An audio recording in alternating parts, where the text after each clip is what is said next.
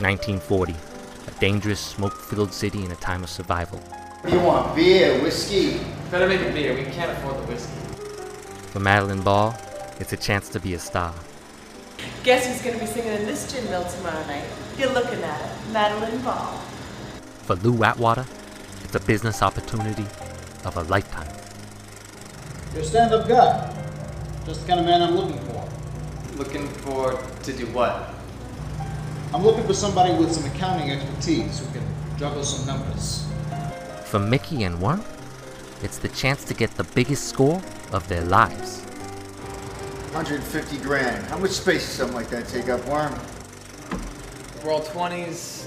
Small enough for that briefcase Lou carries around. Briefcase full of dreams, huh? And who is Giselle?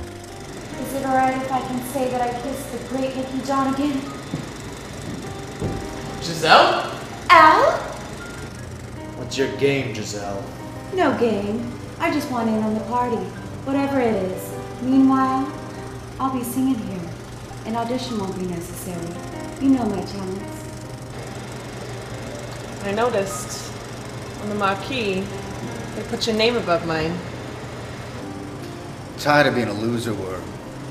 Forget about waiting for my star to rise. It's time for Mickey Donegan to take what's his.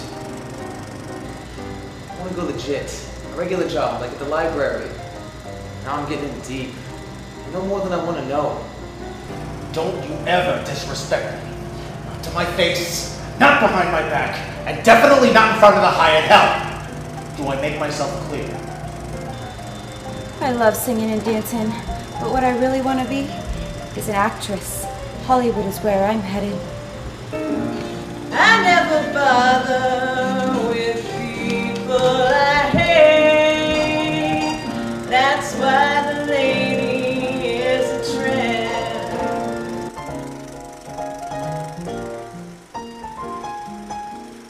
Five cats, one briefcase, 2 train tickets.